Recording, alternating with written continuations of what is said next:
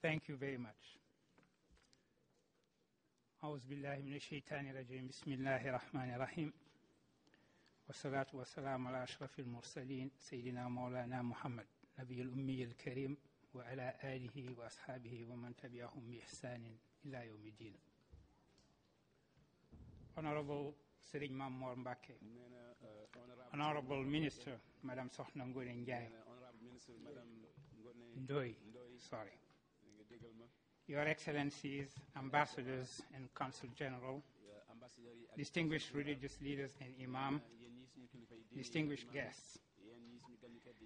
My first words will be words of praise to God Almighty in profound gratitude for the honor bestowed upon me sitting at this podium as a speaker. The invitation to deliver an address on such an occasion and before such an audience is a blessing for which I thank from the bottom of my heart Souleymane Bachir and the Murid Islamic community in America. I know that I owe this honor solely to the Serine's generosity and to the welcoming friendship that has always been extended to me by Mika, by Imam Bashir Lo, by Imam Dabo, ever since I've had the pleasure of meeting them. Not to forget, of course, my very good friend that I thank for his generous introduction. And my only reason for accepting the daunting task of giving a speech on this day is that I could not possibly decline an invitation which more than anything else expresses the generosity, the leniency, and the trust of such leaders.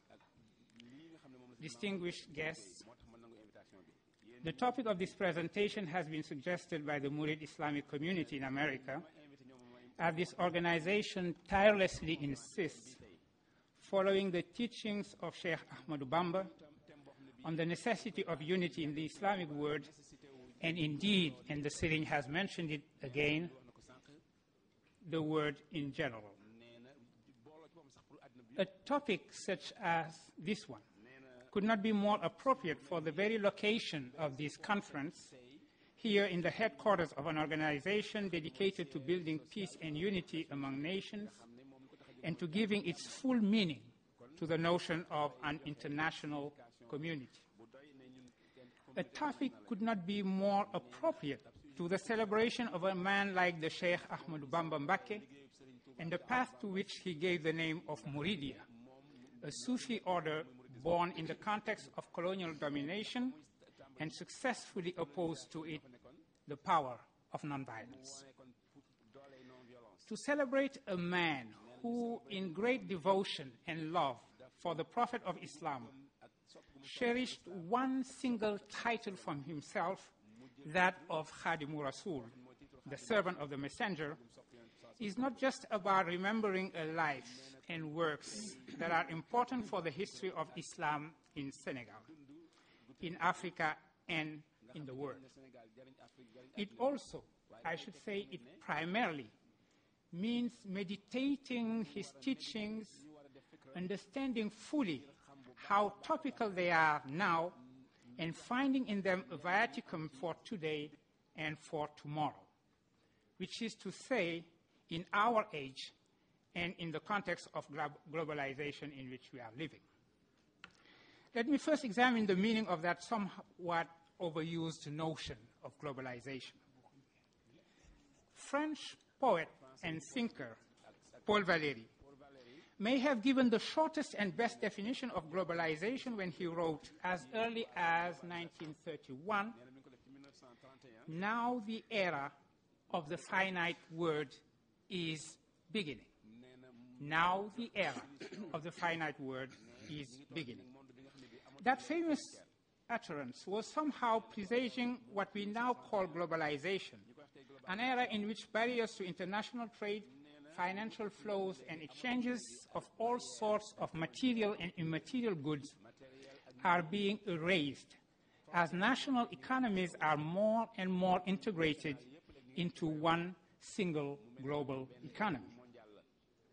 Cultures, religions, and different belief systems are in closer contact with one another than ever before, as migrations are continuously shaping and reshaping our societies, making multiculturalism on different continents the norm rather than the exception.